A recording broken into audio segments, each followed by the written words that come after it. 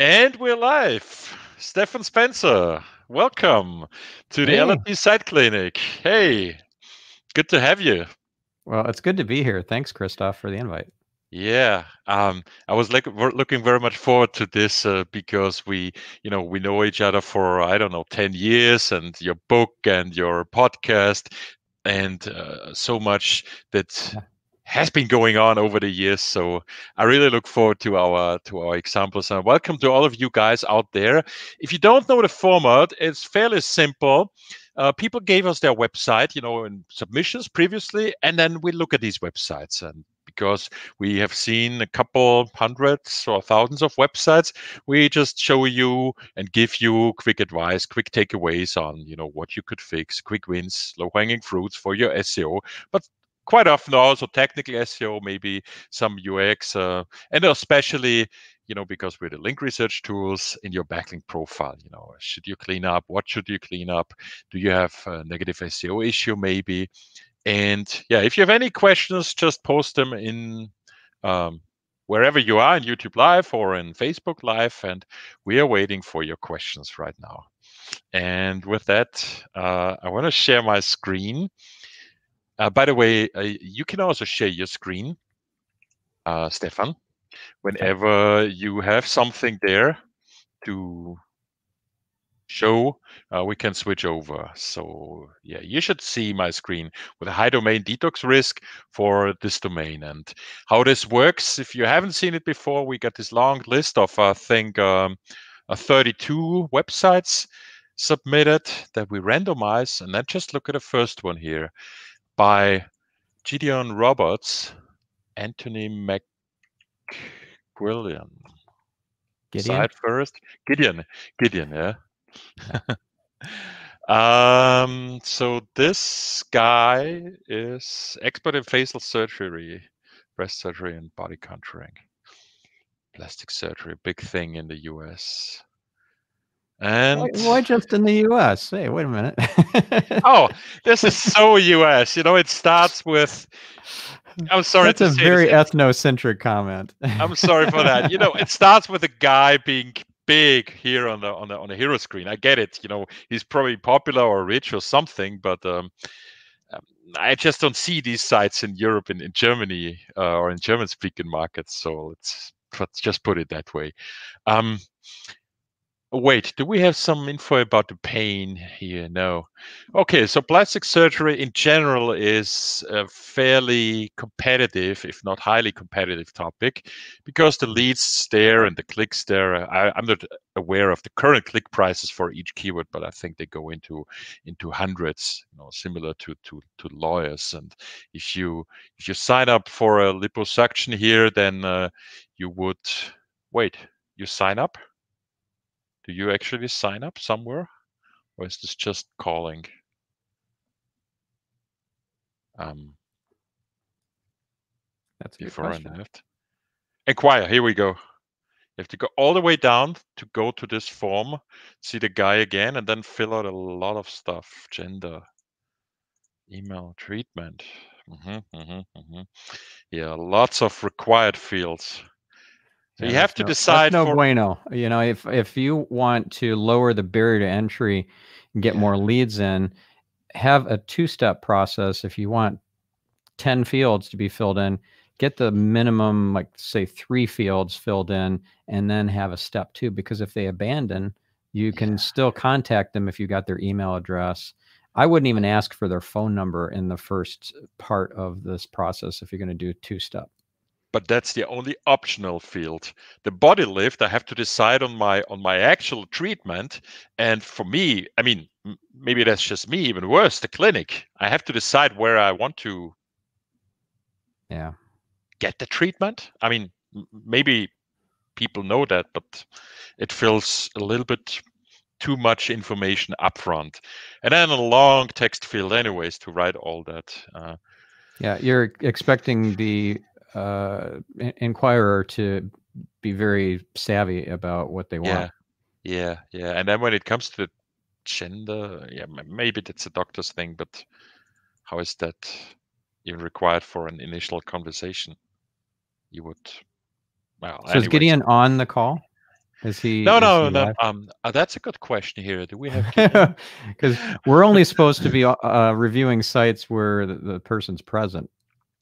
Right, but we changed that because we Okay. had such a long backlog over the weeks and months, actually, that it was hard for people to decide to join or not. There were people waiting many weeks, and then they finally got it. But because of the randomizer, there is a certain chance only to see the site. So we just changed that. And Got it. Okay. yeah, um, yeah, You know, what's and crazy is that the like on the bottom of, let's say, the about page, there's make an inquiry, but yeah, there's no contact link in the top nav. It's just right. the phone There's number. just this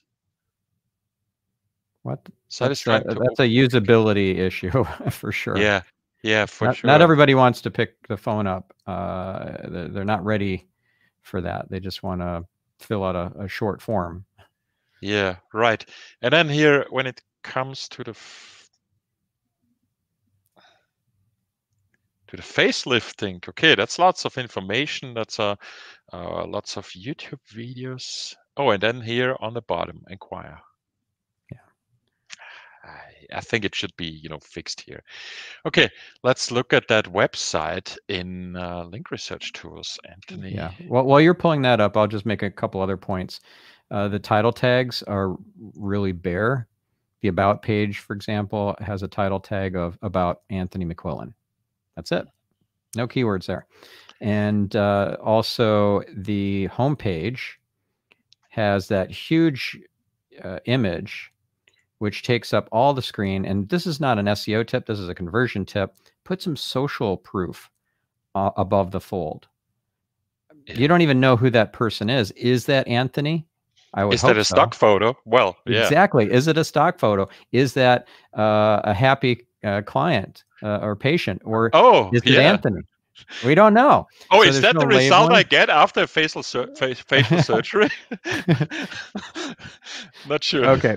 Okay. So social proof above the fold, like as seen on logos or certification logos or both. Those would be great.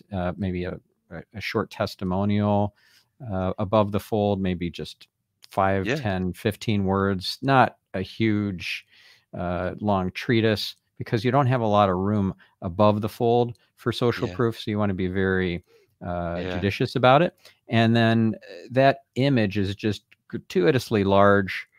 Make it a lot smaller and take up less screen real estate with the imagery. Add more text above the fold. The higher up in the page, the more weight that text is given by Google. So if it's way down in the footer, it's given the least amount of weight.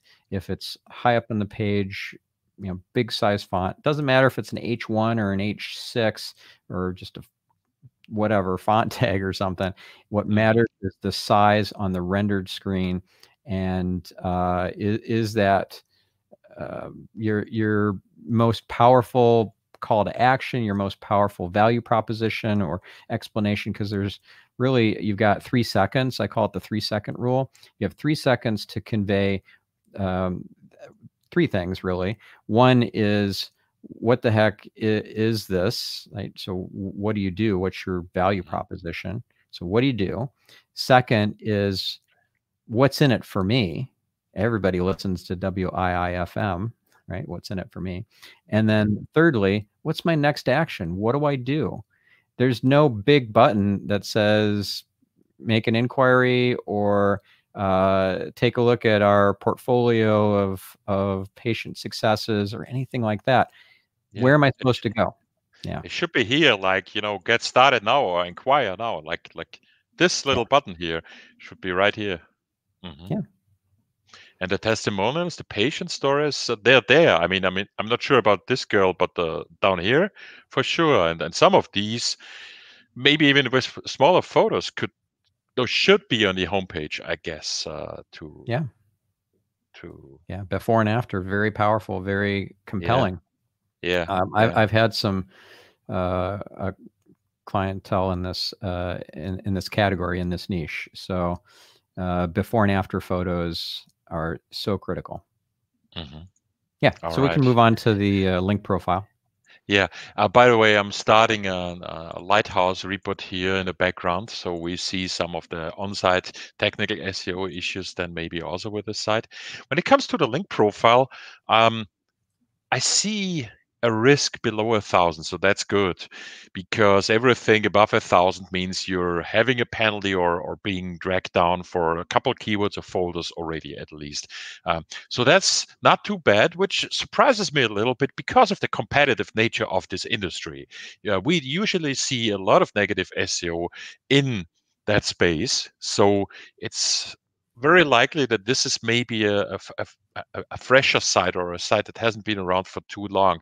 So Or a site it, that just doesn't rank well, and so it's not on the radar of the competition, so they're not right. targeting it for a negative SEO attack. Yeah, exactly. Um, we could, when we look at the anchor text, the second most popular anchor text is website. Yeah. Well, And why, first of all, Christoph, yeah. how many websites are actually linking to anthonymcquillan.com? Oh, there's 360 different websites, Okay. 360 domains. That's not a whole lot for an established domain. On the other Yeah. hand, it's not nothing. But what I'm surprised about is there's a bunch of co-UKs. When we look at the TLDs, the the links from the UK are 26%, Hmm. and um, I, until now, I didn't realize that this is actually a UK site. Is it? It is. Yeah. It is. Yeah, this is a UK phone number. Okay, so that makes sense. Hmm. Yeah. Yeah. So Bristol, it's UK. Yeah. so it's not a US thing. You're No. right. No, that was you just projecting. Yeah, yeah. Okay. Um, yeah, so that makes sense here. If it would be a US site, I would be surprised why 25% come from the UK. So, but that was just me getting confused. And when we look at these domains, there's no disavowed ones here in the filter. So we probably didn't get that in the preparation. When you sign up for the site clinic and you have a disavow file, make sure you send it. In this case, it doesn't matter because the risk isn't too high. But sometimes we see a too high risk, and then a week later or so, we hear, oh, we actually forgot to send you the disavow file. And whenever you look at a website, a link audit, a site audit, you want to make sure you take the disavowed links into account, or actually you subtract them from your audit because they wouldn't count anymore if they're spammy. And now, when we look at this filter here with the active links, it's actually a lot less. So only 108 domains still have active links. And here's the explanation for that. In link research tools, we also look at data that these 25 data sources where we get the link data from say they have links. But often the data is a week, a month, or sometimes 5 years old. Well, actually, quite often. And this is why Link Research Tools does a verification and a recrawling of all these links. And what we just found out is that only a third of the links that we thought we had are still there, which is, you know, um, That's a pretty quite small number. right, right. For a very competitive niche, that would mean that it'd be hard for Anthony to rank. Yeah, yeah. And Yeah. what this could also mean is that there has been some kind of link rental or some kind of link building campaign, in regards to maybe some bulk linking or bulk link spamming related to that these links were later pulled off or that these links were taken down, or that 2/3 of the backlinks actually come from scraper websites that usually only have a very short life. So we could look Hmm. into that a little bit later. But what this means is that the number of links and the overall backlink profile is not too exciting. Overall, when we look at the page power trust, we see 95% of these backlinks, these remaining 108 websites, 95 have no power trust at all. So That's terrible, right? they That's are actually not valuable, not trustworthy, not important, exactly, and that's the vast, vast majority of the linking pages. exactly. And when we Yeah. click on that one, I just clicked on that 95% thing. There are some lower risk links here, but they are all on pretty well. A directory of the Bristol Post about surgeons is, when we pull up this website here, the specific page, yeah, this is an old school directory Yeah, that's not going to be helpful. and it has, you have to click to show the number. What's this about? I've seen this on other websites too. Do you have an explanation why websites do that? Yeah, that's an old school tactic. Doesn't work anymore, but it was done to prevent scrapers from building a phone number database off of all your hard work. Oh, So if you're, let's say, a phone book company, which I actually mhm. had a phone book company as a client, superpages.com was the client Yeah. many, many, many years ago. And yeah, that was a prevention technique to kind of Okay. thwart the scrapers. Okay, get it. All right. Oh, that's a really outdated, cheap. I mean, you got the phone numbers here, even in different formats. I got the local format, I got the Yeah, international totally format. doesn't work. It totally doesn't work. Yeah, it's ridiculous. It just makes it harder for the user. Exactly, exactly. I was confused first, and I think, from the layout we see that this is apparently not made for users, and this is what we also see in the power and the trust of these links. Yeah. That's I a great would, point too, is yeah, when you have a directory, it's not all directories are bad. Most yeah, are. yeah, The differentiating factor is is this web directory made for webmasters or is it made for users? If it's made for webmasters, you're definitely in a world of hurt. You don't want that link because it's not meant for general consumption. It's very easy for the algorithms to see that hmm, and to treat you accordingly. So yeah. yeah, just bear that in mind. Link status. Yeah, 80% of these are follow links. So we now have very questionable links that have no power, no trust, and are follow. So potentially, if these were paid links, um, Google could, dish out a penalty for one of these pretty useless links that are useless anyways, but could also trigger them because that website was maybe known for selling links. And of course, these high risk links here on Find Us Here or smartguy.com would potentially be the first ones I would disavow to take out. I'm Now, hesitant. Christoph, Yeah, do you tend to recommend folks not just disavow, but also do outreach using the Pitchbox integration to yeah, kind of demand a link removal from the webmaster?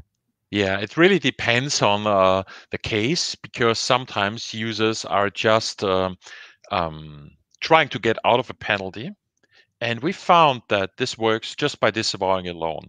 On the other hand, it poses the problem that if you have these links still there, um, they spread like fungus to other websites from scrapers.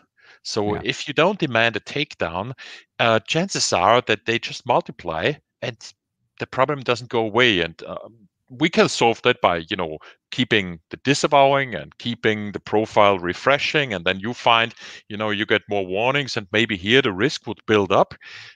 So in general, if this is your main business, if this is your money side, then I would, of course, do both and try an outreach and then I try the outreach and then disavow immediately, yeah, yeah. regardless of the response. Um, Yeah, my position on it yeah. is even if you get a single digit positive response rate on the link removals, it's worth Mhm. doing because that Yeah. conveys to the algorithm a sort of a mea culpa, like, okay, I was Yeah. in the wrong, or even if it wasn't, maybe it was my competitor who Yeah. targeted me with a negative SEO attack. I'm letting the algorithms know that I'm not going to just sit idly and take the easy route. I'm going to try and clean it up. Yeah. Yeah. Yeah. Exactly. Yeah. And what we also see is we got this most popular keyword website here again, um, which That's very strange. no, it's from the directories. The directories have some listing, Yeah. and then they just link here in the paragraph Well, with it's abnormal is what I'm saying. It's Oh yeah. more typical for the brand name or the URL of the website Uh-huh. to be the most popular anchor, not the Right. word Yeah. website. Yeah, exactly. So that is something I would maybe, look deeper. Yeah. Just In general, generally yeah, speaking, the yeah. concept here that I try to convey to my clients is that we don't want an unnatural looking link profile. And what's unnatural? If there's lack of diversity in the types of sites, the themes of sites, the TLDs, uh, the trust and importance scores of the linking pages and of the websites, and a whole bunch of other criteria that you can see within link research tools. If a lot of that stuff is not diverse, that looks unnatural. Hmm. And thus you're just kind of setting yourself up to get at least unwanted scrutiny from the search engines, if not a potential penalty or an algorithmic adjustment. Exactly. I was just clicking back and forth here um, to a filter I set up before to look for all the active links for links that actually have a source page power trust. And I only saw 30 anchor texts on 5 domains. And I thought something is broken here. But that is it.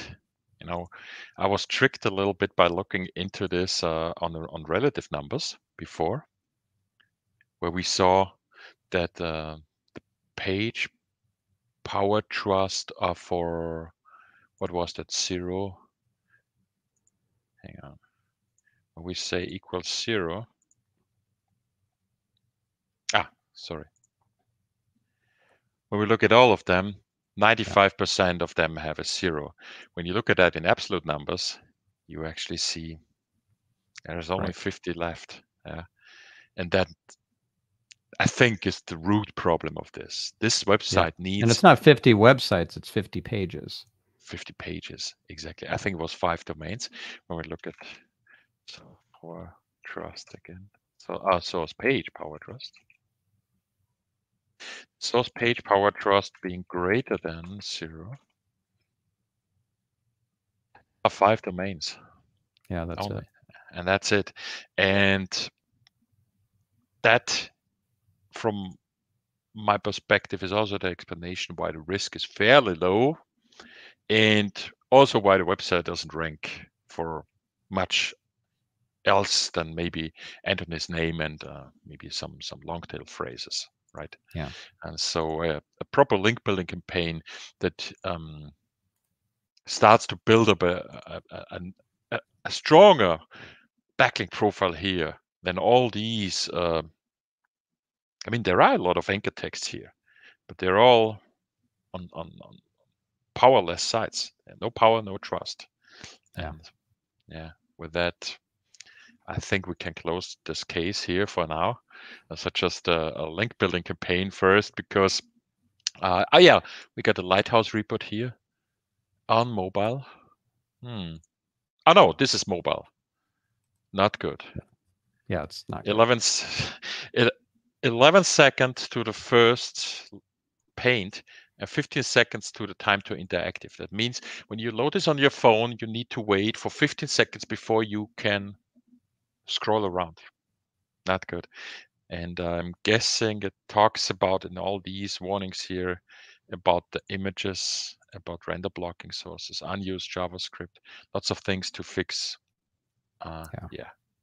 Hmm. And what you'll find if there's enough traffic on the site, uh, it'll tell you that it either does or doesn't pass Core Web Vitals, because that would be based on the Chrome User Experience Report, so real Chrome users. But you can still see that it won't pass Core Web Vitals, because one of the 3 metrics in Core Web Vitals is LCP, largest contentful paint, and that's 9.5 seconds. That's in red. Time to interactive is 14 point. Yeah, that's these terrible scores. So the LCP and the CLS, which is fine, that's in green. Cumulative layout shift. You don't have to use Lighthouse to see this. You can just pull up page speed insights. which is a free Google and tool, and you don't have to be technical at all. You just paste in a URL, and then it'll tell you yeah, whether you're passing Core Web Vitals or not, which is a thing that you need to know to be on top of, because if you don't pass Core Web Vitals, you're going to get demoted sometime next year, is what Google's official line is. But who knows? It could come as early as November, is my guess. actually, when they announced that it would come next year, a week or two later, there was another core update that was very mysterious. And what I think is what they did at that time is already test some core web vitals in some verticals. You know, they don't have to use the same mechanics in every industry. The rules are different in every country, in every language, for every topic. Even, you know, when we talk about cosmetic surgery, there are different topics. So for some, the LCP could be more important than the others, even for the same web stuff. That's a great point, because when we're talking about YMYL, which is your money or your life, can't get anything more your life than going under the knife. Yeah, right? I So agree. Google puts you in touch with the wrong cosmetic surgeon or plastic surgeon, and they're currently being sued for malpractice and everything, and you end up dying on the table. That's Google's fault partially. So they don't want to take any risks there. They want to be very conservative when it comes to topics that are YMWhale related. Yeah, actually just Googling his name here to see if he's real. Yeah, it looks real. Okay. Yeah, so pages like this certainly help. Only You clinic. Oh, here's another clinic.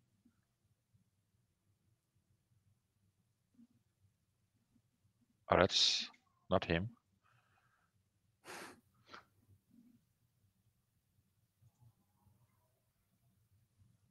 Okay.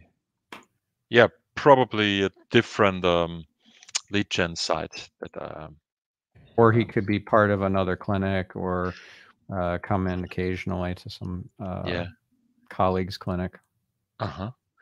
Yeah, for me this is a little bit confusing already. I mean, if you Google him and then you end up somewhere else and you don't see his name. Yeah, membership news. Yeah, whoever site this is has the same problem with the hero image. We don't know who that person is. Probably a stock photo, but it could be a happy patient with a positive outcome. Yeah, I guess. Anna posted a comment to that effect, that if it's a client in the photo, it's really good to have that person's name on it, or at least to label the fact that it's a patient or client and not the staff or the surgeon. Right. Just because we look at this wall of text here, I think this is just an update that they don't do any in-person consultations, which makes sense. But I'm not sure if this. That shouldn't be the most prominent text on the page, and it is. It's the first text you see, and it makes the page don't go here. more about COVID-19 than it is about getting a positive surgical outcome. Yeah. All right. Well, we should probably move on to another site. Yeah. At this rate, I think we'll be done by I don't know, 6 hours from now. This is why we have the backlog, right? Lauren Proctor with Benchmade Modern here.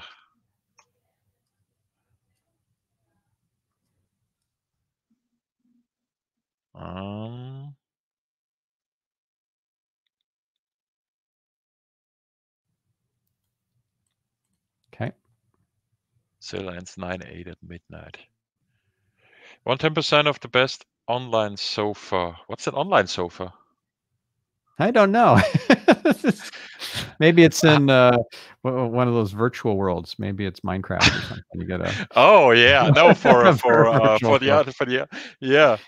enter your email above and we'll send you for your castle, for your online castle. Exactly. No thanks. I love paying the full price. Oh yeah. Choose your collection.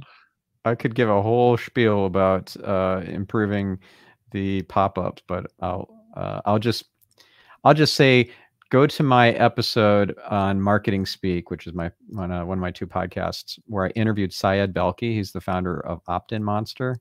It's a really good episode about pop-up best practices. Actually, speaking of Opt-in Monster, submitted a case study on their site about neilstrauss.com, which I helped Neil improve his pop-up, and he got significant improvements. That's a fun one. You actually Google that. Neil Strauss pop-up case study. I'll show you a before and after. I don't want to go too far down this rabbit hole, but pop-ups can really make a huge difference. Yeah, it's the first result there. Pop-ups normally are annoying, but if they're good, they can just be a substantial increase in your lead flow or your sales volume. So the before is in red, and then that's the after. Yeah, I see emotions. I see the funny kid screaming here. This is making me smile already. And notice there's no name and email box to fill in yet. So this is a giving pop-up instead of a taking pop-up. A taking pop-up is, I'm only going to give you some value after I get some information from you. And then I didn't like the color scheme. It's like red triggers the flight or flight response, the amygdala, and it just seems so disingenuous. Do you see there? My undying respect is one of the things you'll get by providing your name and email. Yeah, really? Is that what you're going to get? And then the worst button verbiage you could possibly have is submit. You don't want to have a submit button. Have it in first person. Have it, so yes, count me in, or give me my free report, or whatever it is, should be in first person. And so big difference, as you can see in the results in the bottom there. What was it? 137% increase in response rate or something like that.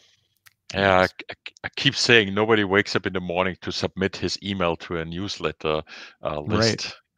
Yeah, I want more newsletters, said no one ever. Yeah, exactly. Yeah, that's interesting. So, but I think when it comes to pop-ups, we're done, and I suddenly I clicked somewhere here, and then Did you get another one? No, but Okay, I good. ended up on this. Where was this? Collection rugs. Because that's another thing that happens a lot of times, is you end up getting more pop-ups in the same session, and that's just a no-no. You don't want to annoy people and it should be on exit intent. It shouldn't be a timed pop-up, but when they're indicating that they're leaving the site, heading towards the back button, you trigger the pop-up then. And if they come back to the site in the same session, you don't trigger another pop-up. Yeah. Okay, so let's look at the SEO of the site. What I'm thinking just now is, where am I? What's the name of the company again? Isn't there a logo? Isn't there supposed to be a logo somewhere? Oh, that's funny. Even the section of the site you're in is kind of hard to figure out because it's part of the sofa. True, yeah. Hang on, here is a little X. No, there's no logo behind that. I can't even read what the nav items are on the top nav. It's so small. Yeah, let me zoom in a little bit. It's really small fonted. Yeah. This is 100%. Yeah, this should be redesigned. Yeah, the navigation is about the same size as the normal text, and the normal text is really small, and it looks like the Link Research Tools website with lots of technical details, and not so much. What is this? A guy working? Stock photo of a guy working on some. Yeah, so this is another thing that is not related to SEO, but I'll just very quickly say that read the book Building a Story Brand by Donald Miller. The Story Brand SB7 framework is all about the hero being the visitor, not you, not the guy building the couch, or the person selling the couch, or the company that is selling the couch, or the founder. There he is. Yeah, here he is, yeah. Yeah, I mean, it's fine for an about page to have information about the founder, but Yeah. the hero of the the journey should always be the visitor. So you're not Luke Skywalker. The visitor, the user, the potential customer is Luke Skywalker. You're Yoda or you're Obi-Wan Kenobi. And you've got the map, you've got the plan to how to destroy the Death Star. You are just helping them to rise to greatness. And so when it's all about you, it's not all about them. And there you have this disconnect. And that's another Yeah. thing I'm noticing about this site. Yeah. Oh yeah, and here we got a form with lots of fields again and Are swatches they all with read required though? I mean, that's a lot of fields, and you want to cut that down street significantly, but address, phone number required, postal yeah. code, city, Yeah, this is way too much.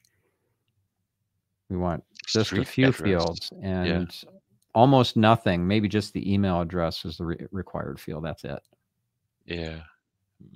Yeah, but all these things, the region, the shipment address where you can get this free swatch kit. If I really want it, I would fill it out on the next page. And then we got Yeah, the email address already, as you said before. I see exactly. this a lot. A printout. What's a printout? Wait, something is off, 10% off until August 27? That was last week, Apparently, right? apparently, this might be next year. Oh, are you? Oh, that's possible. That's confusing Probably me. not possible. Yeah, No, I don't think. I no. think I'm just being funny. I think that it really was from last week. Oh, that doesn't look good. And the previous site, I think, had a copyright of 2019. In September, you shouldn't have the copyright from the last year. So this one here is okay, but these are the little details that put me Yeah. off. And the Yeah, perfect that's another fit. thing too. When you look at a website from a user's perspective and you see things like broken links, broken images, copyright year that's from 3 years ago, that erodes trust. So I'm less likely to buy from you. And it also is a signal for the search engines because if it erodes trust in the user, it'll erode trust for the algorithm too. Right. So Mm-hmm. broken images, broken links, all that should be attended to and monitored on a regular basis. Mm-hmm. There's this philosophy called broken windows back in the 90s. The I think it was Mayor Rudy Giuliani did a big cleanup of New York City. This is written up in Malcolm Oh. Gladwell's book, The Tipping Point. And what Mm-hmm. was the tipping point for the city of New York was when they chased after the people that were jumping turnstiles in the subways, when they cleaned up the graffiti in the neighborhoods and they fixed the broken windows. That send a message to the whole neighborhood and in people coming in and out of it that, hey, this is being looked after. And so by addressing the smaller crimes and that was very obviously addressed because the lack of graffiti and turnstile jumpers and so forth meant that the big crimes, the homicides and so forth, weren't happening anymore. Oh, So interesting. pay attention to the broken windows on your website is my bottom line on that. Yeah. Fix I them. think we would see some of them here. Redirect chains on the target pages. 99%, 99 pages on this website are going through redirect chains. So there has been a migration in the past, which is problematic. Well, it Also could because be a misconfiguration on the part of the web developer or the Mhm, sysadmin mhm, because you'll see things like a redirect handling HTTP to HTTPS, another redirect handling www to non-www, or vice versa, and then mhm, another one for trailing slash to non-trailing slash, or vice versa, and so forth. And these would stack on top of each other because they just didn't know what they didn't know about SEO. They didn't realize you don't want chains. You want one hop and that's it for a redirect. mhm. Ideally, you Yeah, don't want any redirects. I mean, it's not terrible if you have a redirect, but it's not ideal. So if you can yeah. avoid them, do so. Yeah. And then if you redirect into a 404, into a missing URL, of course, that's even worse, right? Mm-hmm. Target pages, 1,359 source pages linked to a target that doesn't exist anymore. Or in other words, there might be some risky links, but also some good links pointing to pages that don't exist anymore. And that screams for a fix. You need to clean that up and fix backlink profile to point to actual pages, not necessarily the homepage, but certainly not to an error page. And this warning here is part of the protect module because it says 1,100 or at least 200 of them are good and 1,200 of them are actually toxic links. So while you want to fix backlinks pointing to good pages, you want good links to go to good pages. If you do that in bulk and let's say redirect everything that is an error like we did in the past, then you also inherit a lot of toxicity from these spammy links, which you don't want. So what we suggest is to first disavow and then redirect, to first do the cleanup. And we need some cleanup here with a 2,400 detox risk. That website for sure is being held back by some of these toxic links. Maybe not with a manual action completely, but for sure with Google Penguin 4 for certain directories, for certain folders, for certain keywords, maybe topics, or maybe single pages. Do you believe Google's assertion that they always tell you inside of Google Search Console if you've been penalized with a manual action? Do you believe that? No, that would be fantastic. Actually, the taking that down, they're slowly go to a system as it was, when you and I started, where we didn't know anything, where the rankings just went away. Because all these signals, the manual actions, the drops, the drops in Google Penguin were fantastic. I mean, not for the websites, but we saw a website dropping to 0, so we knew exactly where to look at. And in 2016, that got harder because the slow demotions, you cannot be so sure if there is a penalty. And if you take away this feedback, then the observer slowly, but for sure, has the problem to understand what's going on. And this is what we It see makes for the it last almost impossible year. to reverse Yeah. engineer. Exactly. So this is why link research tools and link detox, we have a benefit of having been around for so long because we collected these signals and made our data, trained our machine learning, starting with the first Google Penguin penalties in 2012 that were all a sharp drop. Starting nowadays, and a lot of other systems started 2016 or even later, have a hard time reverse engineering what's going on. And because of that, showing which links cause a problem, right? Right. Compared to Google us. doesn't want to give you too much information to help you. So if Yeah. they can obscure it, make it less obvious, Yeah. then you're going to be flying blind, and they like that. So Yeah. like if you're doing all this great virtuous high trust link building, and you're wondering why is it taking so long? It's weeks and weeks Yeah. for me to feel the impact of all this hard work.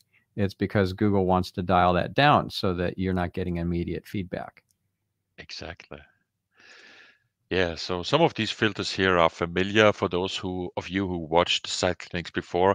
We got our popular wallpaper spam, scraper spam for HD wallpapers.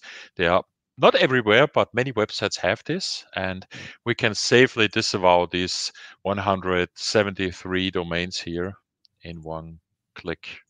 Unless you're a wallpaper site. Yeah.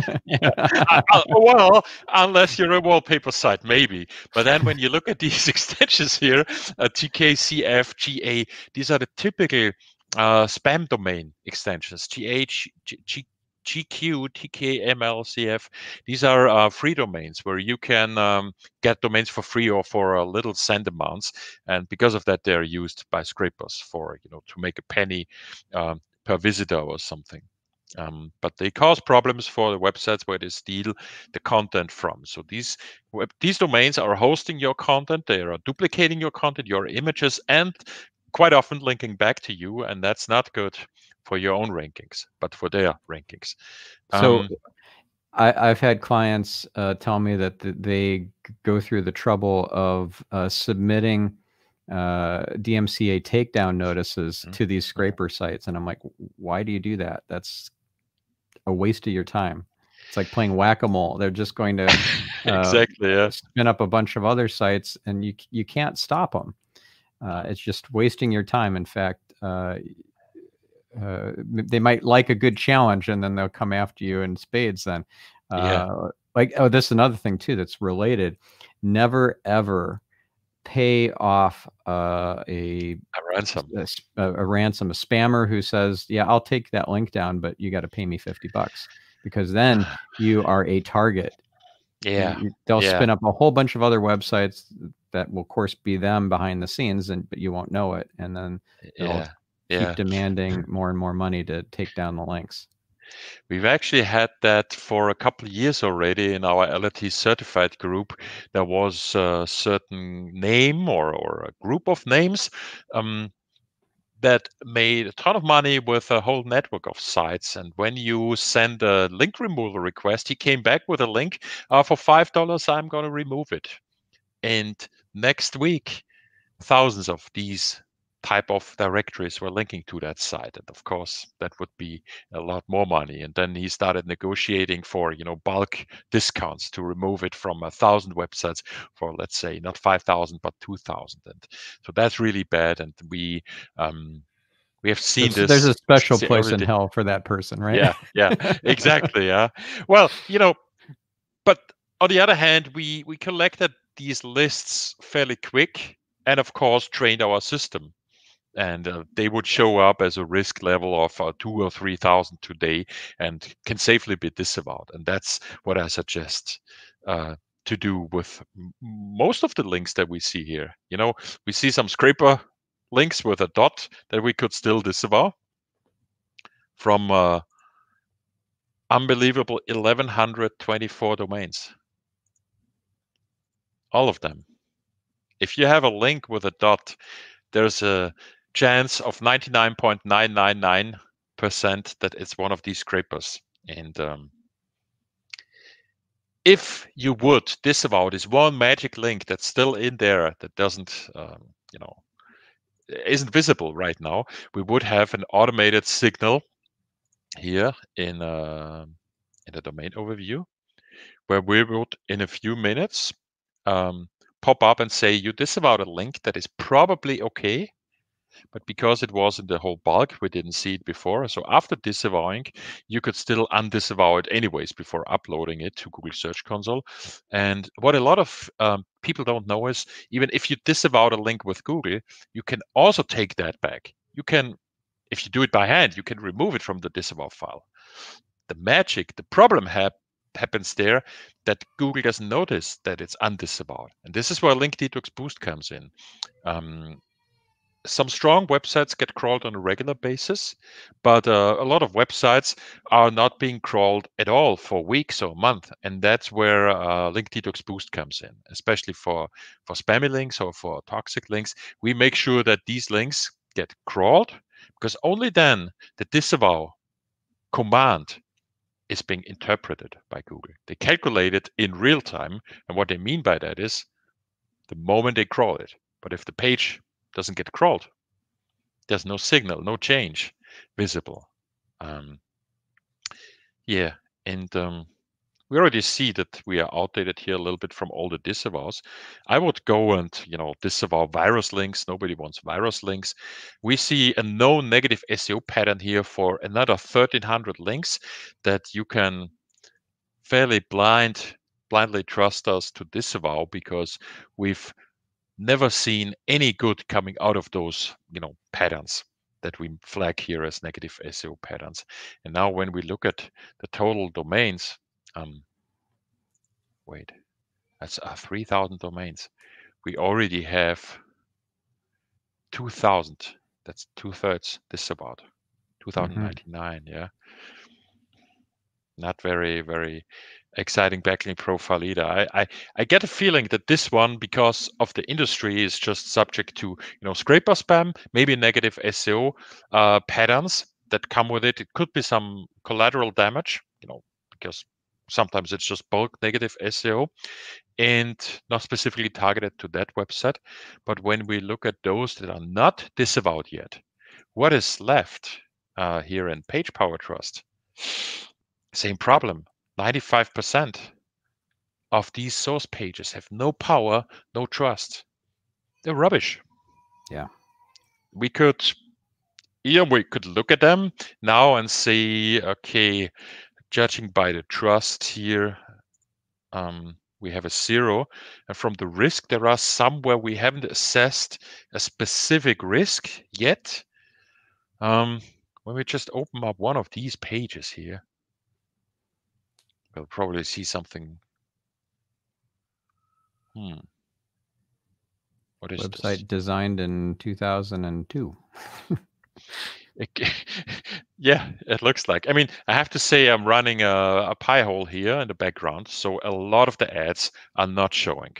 It makes our show faster, and sometimes, it's not as exhausting to Yeah. look at. Yeah. Look at some others here.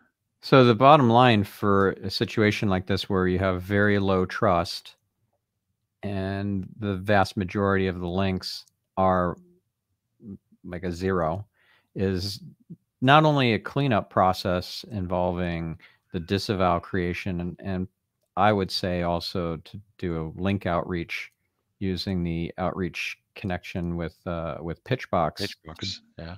to demand those webmasters remove the link. I would also concurrently be doing some virtuous link building. Go after high trust links.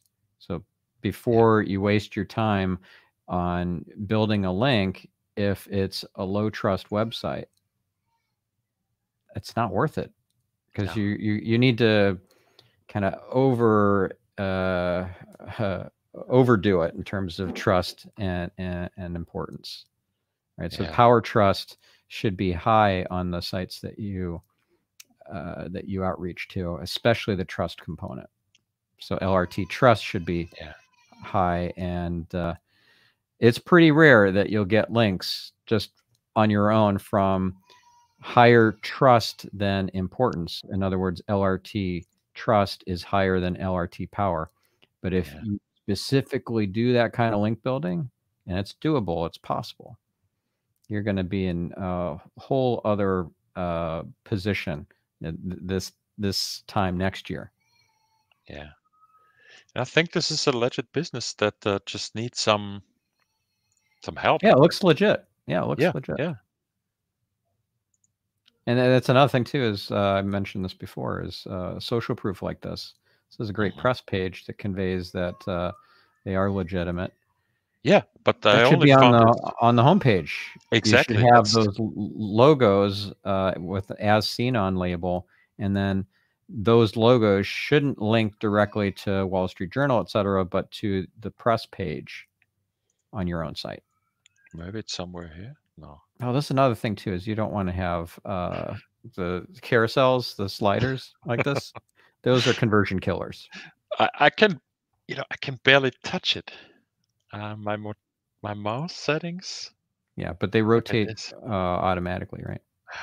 Yeah, but at least we see the logo here for the first time. And this, what I thought was a shopping cart here, is actually part of the logo, the icon, apparently. Oh, another them, not me. All right, so try out Rory. Oh, hey, you can try this out for 100 days. Why do I have to scroll through all of that to learn that? That would be a value proposition that I want to read up here. If you are offering me to use this couch for 3 months, okay, sign me up. This is yeah, a lot of the mattress companies do that. They'll have like Purple, Casper, those sorts of mattress companies. You buy it online and you try it for 30, 60, 90 days, and no questions asked, you can return it. Yeah, it's pretty standard. That's still a big commitment for me to make, right? To have a couch delivered. Yeah. A sofa. All right. So then let's look at a third site. Whoa, it's been an hour already. I You still know. have time. You still have time for another one? Yeah, let's do it. Okay. So here's Lenny Robbins with the lifenetinsurance.com. Oh, another tough vertical. Yeah, well, life insurance for sure. LifeNet Insurance Solutions. Another YMYL, right? So the thing about YMYL, which is an acronym that Google actually uses, they use it in their quality rater guidelines, where they're talking about EAT, expertise, authoritativeness, and trustworthiness, is you dial up the scrutiny if, in terms of EAT, if you're in that category of YMYL, which includes life insurance, includes disability insurance, it includes pension funds and investment advice and the stuff we were talking about earlier related to going under the knife and all that. Of course, all that's in YMYL. So you're being held to a higher standard. You need to have even more EAT than the typical website. And we can talk about that. Yeah. Is there a broken image showing up, or what is that? Okay, never mind. Trying to find my way around that one. I can chat to Lenny Robbins. So oh, look, it's on Google Plus. What? I wonder if they have. Scroll down to the bottom. Did you see the G Plus logo? Oh on gosh, Google Plus. I wonder if they're on Friendster as well. Or MySpace. Yeah. Or GeoCities. My first website was at GeoCities, 1900 something. So if you click on the G Plus logo, it takes you to 404 error, right? Oh God, I closed it. Let me open it again. Yeah, the G Plus gave me an ugly interstitial here talking about there we no longer go. available for consumer. Oh, that's one link too much. We don't want to do that. We don't want that there. And what I'm wondering about is, do I really need a Twitter account from Lenny here down there? I know it's kind of well, okay. So standard practice. It is standard practice. Here's why you want to do that. If you think about the first page in Google, the SERPs for your brand being the first impression, not the first time they come to your website, but the first time they do a Google search and they come across your brand, that is the first impression. And if you stack the deck in your favor, in terms of if I type in your brand name and it's all your social accounts, it's your Crunchbase profile, your About Me profile, your about.me, and even better if it's like you've been covered or at least mentioned in mainstream media articles, like the Benchmade Modern example from a few minutes ago. Yeah. If that Wall Street Journal article showed up and on page 1, if I Googled for Benchmade Modern, that'd be amazing, right? So you want to curate the first page of results. And a lot of times this is not something that folks know how to do. So it's super simple to just link to all your social accounts from your footer, at least do it on your homepage so that you can give that some juice to rank along with your homepage. Yeah. So that's why. Sense. Yeah. That makes sense. Okay. I see Lenny even has 2 or maybe even more Twitter profiles. So this one, as seen on CBS News, Fox, NBC. Here, so we need those as seen on the homepage, like we described. So before we go down this rabbit hole, let's kind of refocus on SEO. Let's look back at the homepage. Yeah. Okay. All right. What do you think about all of the text on? Okay, so scroll down a bit. What do you think about a wall of text like that? Me personally, I don't like it. I don't think it's meant for users to consume. And if it's a keyword stuffed copy as well, that just signals to everybody that this is not meant for human consumption. So look at all the repetition of life insurance in that second paragraph. LifeNet is a family run business, been offering personalized insurance services, including life insurance for seniors, baby boomers, final expense life insurance, universal life insurance, whole life insurance, life insurance, life insurance, life insurance, life insurance. A little bit of keyword stuffing there. So yeah, I don't would like be it. okay with it. I would be okay with that still if it would answer the damn question that's up here. Why LifeNet insurance? Why? Because you have all of that? Because I have the biggest portfolio to select from? I don't see that here. I see, well, this keyword stuffing. And I Yeah. see, well, Mr. and Mrs. Robbins. Is that why? Because of the cute picture? Right. So remember the 3-second rule. What's in it for me is part of that. WIIFM.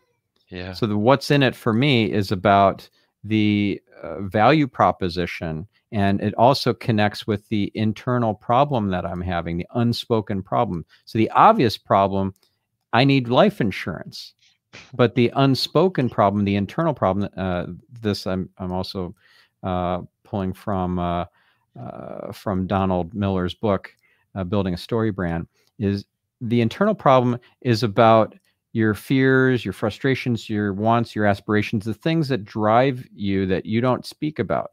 Like, for example, maybe you think that life insurance salespeople are really kind of scammy. They're kind of like used car salespeople. Of You don't course want they to are. deal with them. They're just going to sell you something that gives them the highest commission, Of and course. it has no benefit for you other than enriching their pockets. So Right. if that's the internal problem that I'm fearful of that happening to me, if you addressed, you as in Lenny, addressed the internal problem that I have about not trusting these life insurance people because I think they're going to sell me something that gives them the highest commission that's not in my best interest. Yeah. You just hit that front and center. That's going to be amazing. I'm going to feel more relatedness to you. I'm going to see you as the preeminent expert who has my best interests at heart. But instead, it's just life insurance, life insurance, life insurance, life insurance. Bunch of Yeah. keyword spam in there. Oh, and here's a free burial insurance quote too, just in case.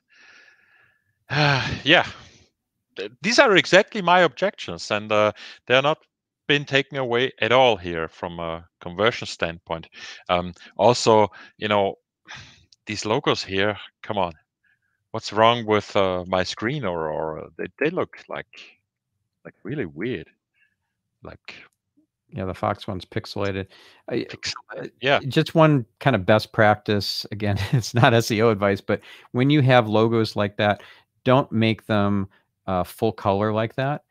Gray them out. Make them grayscale so that they're not as prominent because you don't want people clicking on them. You want people clicking on the next action. What is the next action for somebody on a site like this? It's to schedule an appointment, right? There should be an appointment funnel, and in order to get over their objections, you want to preempt their objections, address their internal problems as I described, so that they're willing to have a call with you and not feel like, oh, it's just going to be a sales session, and I don't want that. Yeah. and just in case you actually want to get in touch, here's everything to fill out, smoke or tobacco. I think for the no, there is a question missing if you ever smoked before to fill out the form. But this is almost like the application already, like the life insurance application. And if this is actually a lead selling site, a lead collection site to sell these leads off, then this would make maybe more sense. But still, Maybe, you'd want to do it as a two-part process because that's too daunting. You're yeah. asking too much too soon. It's like walking up to a person at the bar and saying, "Hey, you want to get married?" Like, I don't even know Exactly. your name yet. Like, slow down Yeah. there, bucko. So you want to take it in stepwise fashion. And I now want to see, CBS, Lenny Robinson, CBS. Where is he?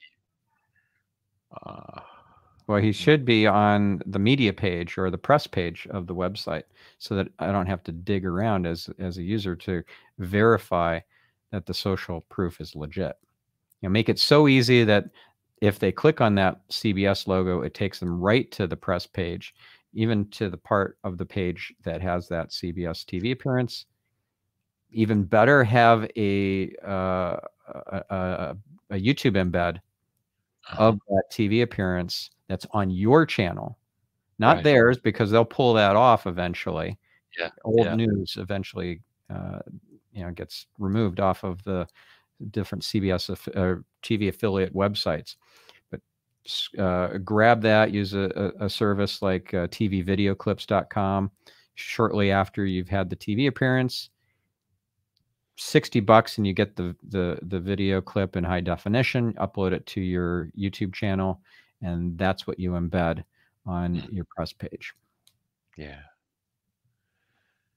Oh, let's look at a link profile. That's a toxic one too. Yeah. That needs some cleanup. 1,400 domains. Yeah, as you All- said, anything over 1,000 is no bueno.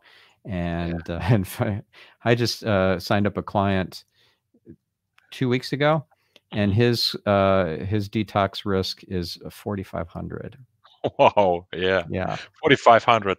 It doesn't happen often that I see a site like that, but when I do, Well, it's really terrible. he's in personal finance vertical, so super competitive. All of his buddies, in the FinCon space, have similar problems where they're Yeah. being targeted, negative SEO attacks, and and then you're trying to rank for keywords like debt consolidation and stuff like that. And yeah, it's Yeah. super hard. Oh yeah. I just disavowed 1,800 toxic links with very high risk, just in bulk.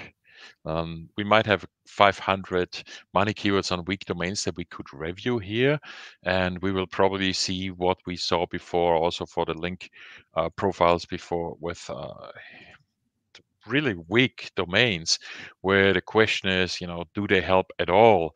And if they don't help, then find cheap life insurance, six smoker term life insurance, all these weird directories and scraper sites from Poland and XYZ and other TLDs that are often Yeah, with spammy. very Cheat sheet. commercial intent, money keyword anchors. Yeah, it just screams spam. Mhm. Um, how often do you go into the link detox screener to actually look at these sorts of sites one at a time? Pretty If rarely, right? if all the technical metrics are so bad already, if we have super high risk and a power trust of zero, then the risk of disavowing them and losing something is close to a zero, because we already know that these links didn't help. So worst case, they will even hurt us. So, and these I would, recommend to disavow in bulk, especially if have a drop in rankings. Then you can later still undisavow them. May find, one or two ways. Say, oh my God, I know this website. I've spoken to the owner. I've given an interview, and the website is just weak. It's not spammy. So you can always undisavow. But with 208 domains, yeah, and 500 links that don't look, any good at all. We're a bird on page 14 of some scraper or some Polish website, Podani Adres, whatever that means, with English anchor text. No, I would just, say to follow what Matt Cutts said many years ago, use a machete, not a scalpel, when doing your link cleanup. Machete, yeah, yeah. A machete, yeah, exactly. Yeah. And this has proven right over all these years in any kind of situation where we had a penalty. So I always give this advice for those cases where we are not sure if we have a penalty. And essentially, everyone who experiences a drop in rankings for a certain number of keywords or pages is probably tackled by the lot smarter Penguin 4 or real-time Penguin algorithm, where Google, like in 2010 with the Google Caffeine update, with a Penguin real-time update in 2016, they they managed to get their infrastructure in place to calculate all the spam signals as well. Just like the good signals, they could calculate the spam signals in real time at crawl time. And you better want those links out of the way to help you, because it's all about the balance. If you have a lot of bad links pulling you back, there's no point in actually building great links, because the balance isn't there. It's like the wrong balance in the end. Yeah. So at that point, going back to what I was saying earlier about having this parallel track of cleaning up the mess and concurrently doing some virtuous link building. Maybe we should talk a little bit more about that, because to us, it seems pretty straightforward how to do that. But how would a site like a life insurance site get really virtuous backlinks from high trust websites? It's quite tricky. If this isn't your world, you're not an expert in this, it might seem like a very daunting task. So let's talk about that for a little bit. Okay. Now, I'll give an example, actually from life insurance. It's not even my example. I know about it from my from an old friend, let's just say, who is in pretty famous in the SEO space, and his first name is Neil. So I'm not going to say his last name, but you probably know who I'm talking about. And this guy loves to cut corners. Loves to cut corners. He prides himself on that. So he found for a site called lifeinsure.com, which was a client of his back in the day when he had all these dig accounts that were in the top 10. So remember back when dig was a thing, DIGG? Yeah, I mean, of course. Big, yeah. Oh, it still exists. It still exists as a shadow of what it was. Yeah, I don't even know who owns it these days. But so he had a lot of powerful accounts on Dig. Dig was the Reddit of the time. Even though Reddit did exist, it wasn't as powerful as Dig. And what he did was really clever. It was a shortcut. He found an article that was 20 things you didn't know about death. And he lopped off one of the items and made it 19 things you probably didn't know about death. And he just paraphrased the article, and then he published it on the site, but not in a public place on the blog, because who wants to buy life insurance once they read an article that says something like, after being decapitated, you're still conscious for 15 to 20 seconds. That was the sort of stuff that was in this list, in this listicle. So he submitted it to Dig from one of his power user accounts, and it went kind of viral, got a ton of links, and he he got the client to rank on page 1 for life insurance just from this one campaign. Life insurance, page 1.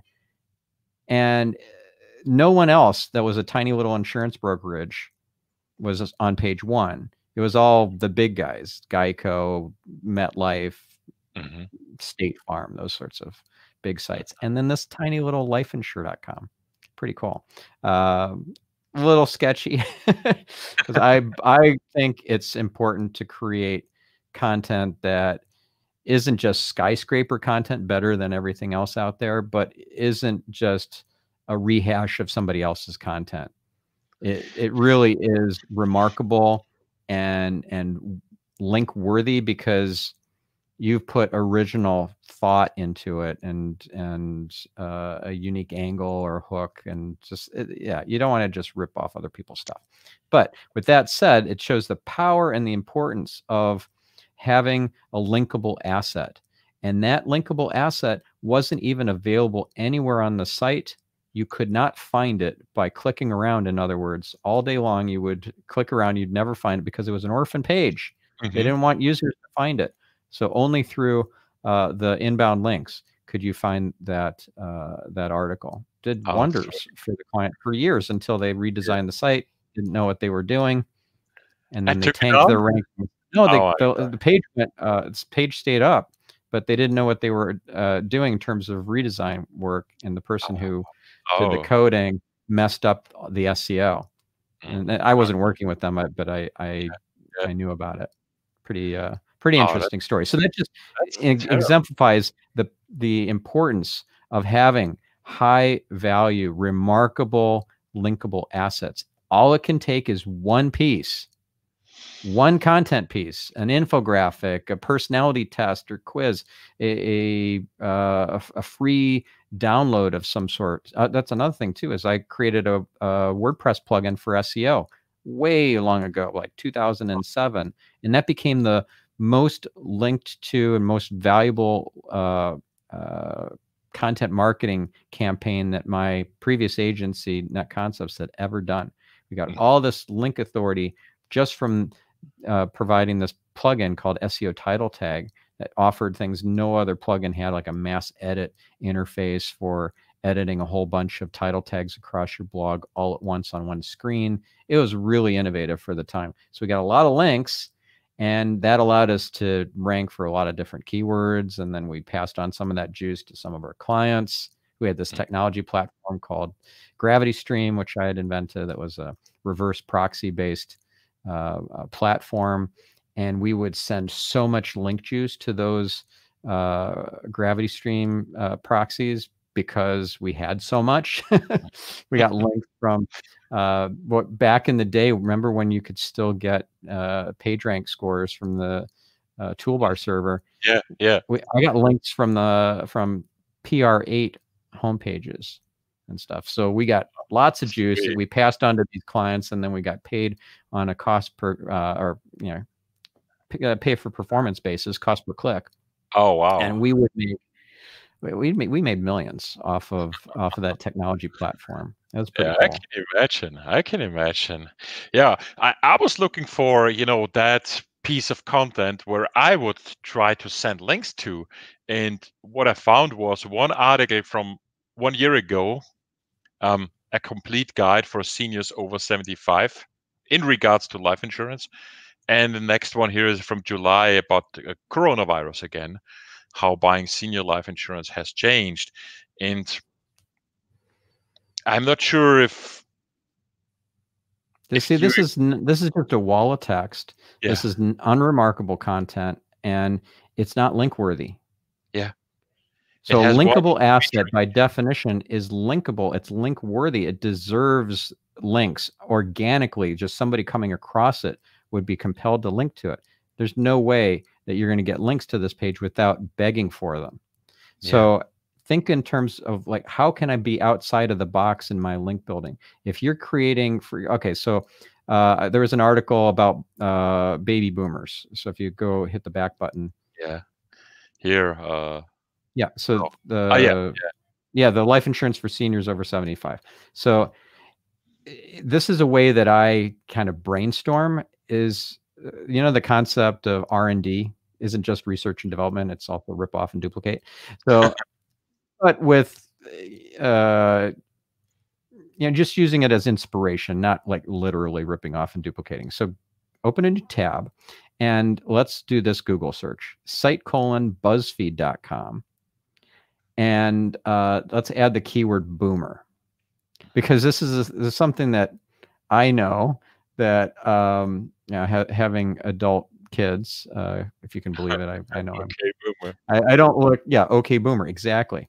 So if you have adult kids, you know that no matter what your age, I'm not even 50 yet. Soon, but I'm not 50 yet. But I'm a boomer according to all the younger generation. Like, what the heck? It's like, okay, boomer is just this totally dismissive thing. It's a hashtag, it's viral, etc.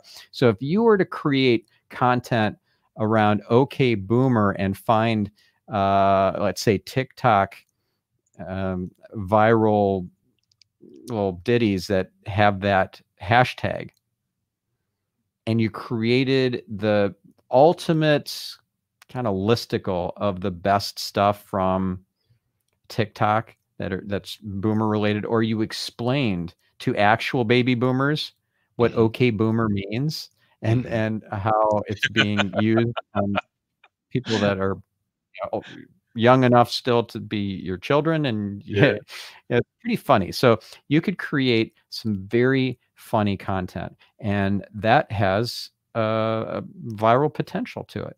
we're not trying to go viral. We're trying to create something link worthy. But if we aim Yeah. higher, we'll do better. So Yeah. try for virality, and hopefully we'll just create something link worthy. Yeah. Maybe we'll hit it out of the park and have it go viral, but that's kind of like winning the lottery. So if you just start becoming familiar with this okay boomer kind of trend or other trending topics. So I like to not only do a site colon search on BuzzFeed and also Viral Nova and Upworthy and Distractify and Board Panda and all these other viral sites to see what Yeah. kinds of headlines they're publishing with, let's say, boomer in the title.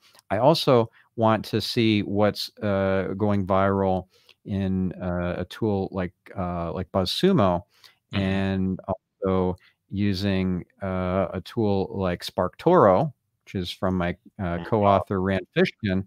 Yeah. That tool is amazing. So you can see what hashtags people are using who are either visiting a certain website or following a certain social account or subscribe to a certain YouTube channel. It is amazing what you can the kind of intel that you can glean from SparkToro. So you're getting all this intel, and then you're creating something that has a hook to it, whether it is a humor hook, like I was describing with OK Boomer, or it's a utility hook, or a controversy hook. Right? Notice we didn't even talk about U.S. politics in this webinar. At least not in public. Yeah, but boy, exactly. We did before we started hit record. So there's the controversy hook, which is very effective, and the newsworthy hook. Problem with that is you don't want to get too ephemeral, because something that is a thing now, like TikTok may get bought or whatever, or Trump is going to shut down TikTok in the US, or whatever the news of the moment is Yeah. a problem, because who's going to link to that in 6 months? Yeah. It's old news. So you want to create something more evergreen. So you got newsworthy hook, utility hook, controversy hook, humor hook, etc. So you got these different hooks that you can choose from. If your brand is super stodgy and conservative, and you're not going to be humorous, because that's just not who you are. Well, first of all, Yeah. I feel sorry for you. And secondly, that's okay. There's other ways that we can create linkable assets and have something that's worthy, right? That's remarkable. Using Seth Godin's definition, remarkable, from the Purple Cow, it's just worthy of remark. Mhm. Mhm. Yeah. Check this out. It's So I it's would recommend that this this life insurance site try to publish maybe 1, 2, or 3 pieces of content a month that hit that threshold, that standard of link worthiness. Mhm. Currently, Mm. they're not even doing 1. And Once don't per just month. Yeah. rely on, one, like 1 a month would be a bare minimum. Like, I would hope for at least 3, and maybe 1 of those 3 is actually good, because you're Yeah. learning. Yeah. If you're not winning, you're not losing. If you're not winning, you're learning, right? So this is just an iterative learning process until you hit it. And while you're learning through this process, you're going to need to not just rely on people happening to discover that you have a blog on this LifeNet site. You're going to Yeah. have to do outreach. You're going to have to use Pitchbox and have a compelling pitch that's not, hey, I've got a guest post to contribute to your website. And Yeah. that, I hit delete every time I get those. Nobody Yeah. likes those. You have to be Yeah. creative. You have to be thoughtful. You have to be personalized. You can totally do this with Pitchbox, but you have to really up your game in terms of the strategy behind the outreach. But like link Yeah. research tools, LRT plus Pitchbox is the 1-2 punch. It is the magic sauce, secret sauce, magic formula, magic pill, whatever you want to call it. It Yeah. is the thing that makes all the difference to your link profile. Doing one without the other is only half of the equation. Yeah, And I I would know you're say. good friends with Pitchbox, and Yeah. Michael and Alex, of course. We were the first to integrate them in 2014 already. yeah, And maybe to mention, when it comes to actually using link research tools with Pitchbox for the link building part, we're now only looking at their website at the livenetinsurance.com. But for a competitive research, we would do, and we had that in a previous site clinic where a comparison of different sites was shown, and where we would look at actual competitors that are ranking for life insurance, or maybe life insurance for seniors, to take a longer tail phrase, and then look at those websites that rank already, and then what type of websites are linking to those websites, and then try to get links there, because that's the next problem. You want to figure out where to get the links from, and this is where the link research in link research tools comes from. Actually, the yeah, whole suit is not just for the audit that we just did for the site link to fix that website, is to find actual websites to get links from. And yeah, we had yeah. all these tools for so many years here. Oops.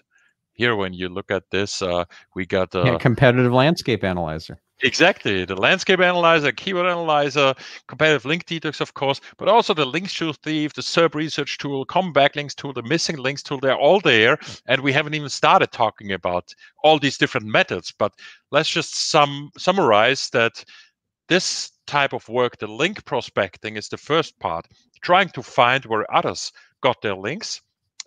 Something that is fairly new or and not often done is then making sure that these links won't hurt me. Just Yeah, because a website is linking to someone else doesn't mean if they link to me, it will help me. In fact, it could hurt me. And this is where our link simulator, or LRT, is the abbreviation that we used for yeah, years, is to yes, Lord. simulate Lord, yeah, is to simulate the risk that that link would have if we had it already. So we have a step in between where we can pass through all these link opportunities, the prospects, and decide if we actually want to spend time building a link there, because of Yeah, time or resources or money or writing content, whatever that's investment so we make. valuable. So Yeah, valuable. Because if it's you just if you invest all this time and it actually is a worthless link, or even worse, one that yeah, drags down your site's link profile, yeah, yeah. you don't want to waste your time like that. I did see a question in Oh, the chat that asked if your software fixes the issues it finds. From a link detox perspective, yes, it does. In the regard to, you upload the disavow file that LRT, that link detox is generating from your analysis and hitting the fix button on all these different things, and then you let Google do its magic. So you have to upload the disavow file, but that's a 2-minute yeah, job. yeah, 99% of the effort is handled by link detox and LRT. It's pretty cool. yeah. And these fix buttons here are essentially shortcuts that use a lot of technical details and experience that we have to let you disavow and take out problems in the hundreds like we did. Of Right. course, you can still go down You to can the go single. one at a time and use the screener and see each one and decide, oh yeah, this looks like spam, and then add that to the disavow list, which Yeah, is just the click of a button, and then the disavow list is generated by the tool, which you then download and then yeah, upload to your Google Search Console. But yeah, you can do it manually one at a time within the screener.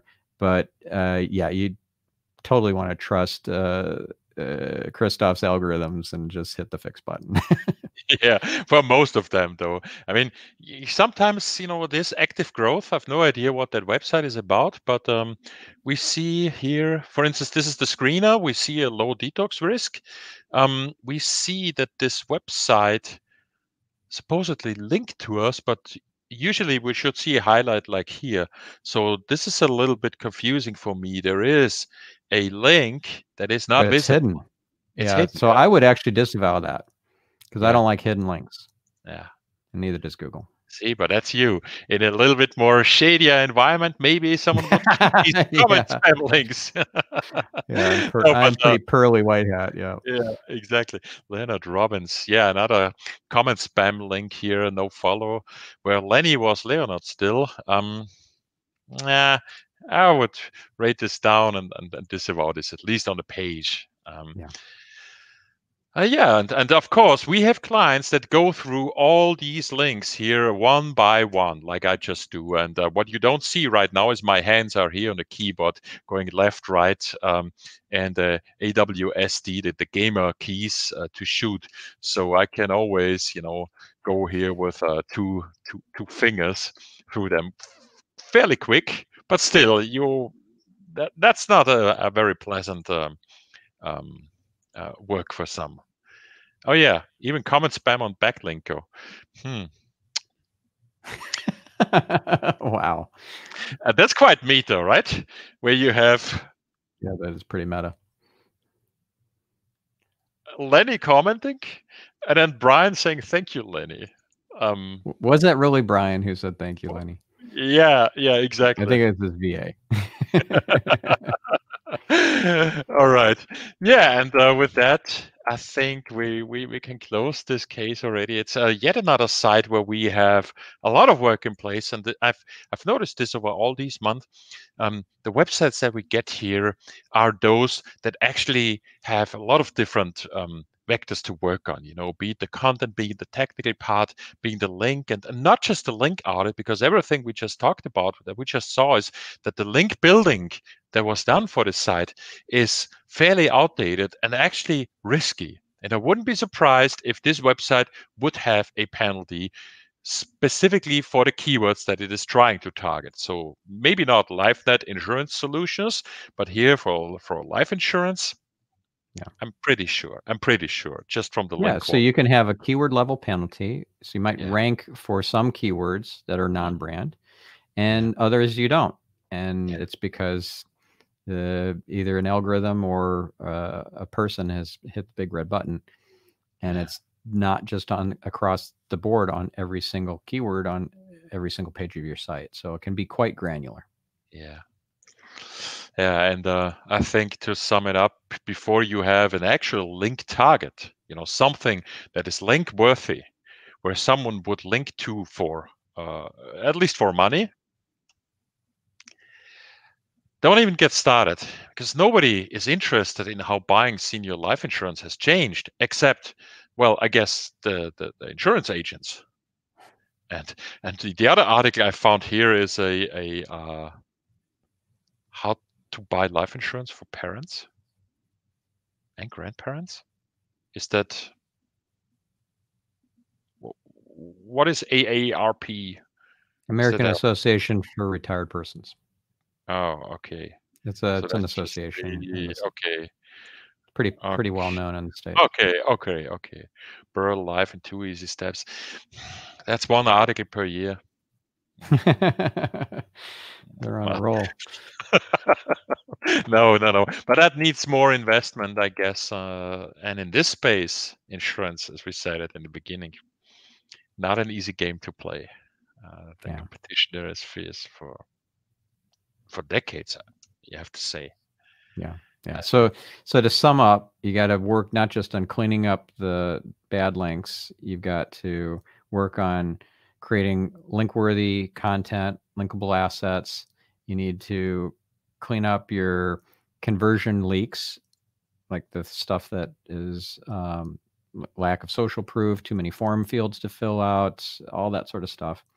Yeah. You need you need quality content, main site content, not just blog content, but main site content for like your services pages and so forth that will help you to rank for the more competitive money keywords that you're after. Because a blog post is probably not the ideal first entry point into your site. You're not going to get as much conversion that way.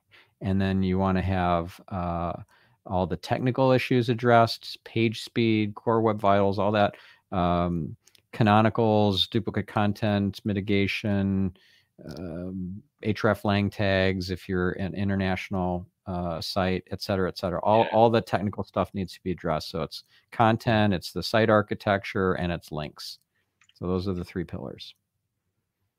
I think what I noticed looking some parameters before, yeah, this is run on HubSpot, which, you know, they are quite popular with their free CRM, or were popular with a free CRM, but that naturally limits what you can do with a website and on so many levels, and could be a problem by itself for that website just to adapt. I mean, maybe valid reasons to go there, but not necessarily a reason to stick there if you want to play the SEO game big in the insurance space. Yeah, you definitely need the right tools. And besides using a tool like Link Research Tools, you want to have a good CRM platform like WordPress, which has so many plugins to choose from. Not that you want to use them all, because that's going to slow your page speed down. But you'll have a lot of great plugins to choose from. You have all sorts of flexibility and capabilities. You know, if you had a Shopify blog on the Shopify platform, you wouldn't even be able to have categories. Which just blows my mind. What? You can't have categories. Category pages are not a thing in the Shopify blog platform. So if you have a Shopify e-commerce site and you go with Shopify for the blog, because you don't want to have a subdomain for, because that's what you're going to be forced to do if you have WordPress as your blog platform. You're going to end up with either a subdomain with WordPress, or you're going to end up with the Shopify blog on the main site, on the main subdomain, and then you don't even have category support, and a whole bunch of other features are missing that are pretty reminds standard. me about Toby, the founder of Shopify, recently asked on Twitter if there is anything that you should improve, that they should improve for their SEO, and he got, I think, back dozens or even hundreds of tweets that he dismissed partially because of them being SEO voodoo. But when I hear that you cannot even have, you know, a properly structured blog, that rings a bell. And I'm an investor in Shopify too, so maybe it was looking deeper into that one. However, I read this morning, or was it yesterday, that they finally implemented hreflang for international sites, so that you can actually have a German section in your shop that is marked up properly for German. You know, the way that's good. it works, like it's about time. That was my question. 5 or 6 years, or how long we have this hreflang thing? Right. Yeah, they're on the It's cutting about edge time. over there. Yeah, for sure. All right, Stephan, I say thank you very much for being here, for doing this for 1.5 hours. It's been a pleasure. It was my pleasure. I loved it. Anytime we get to riff and rant, it's always fun. I got to have you back on Marketing Speak on the podcast. I look forward do a to lot that more one. of this. I look forward to that one. All right, all you guys, thank you very much out there for watching this either live or then later on YouTube. And if you want your own website audited, make sure you submit it on our website. When you sign up, you get an email asking you for that, reminding you about it, and another one reminding you about it, so you cannot forget about that. And I look forward to your feedback. Thank you very much. Bye-bye.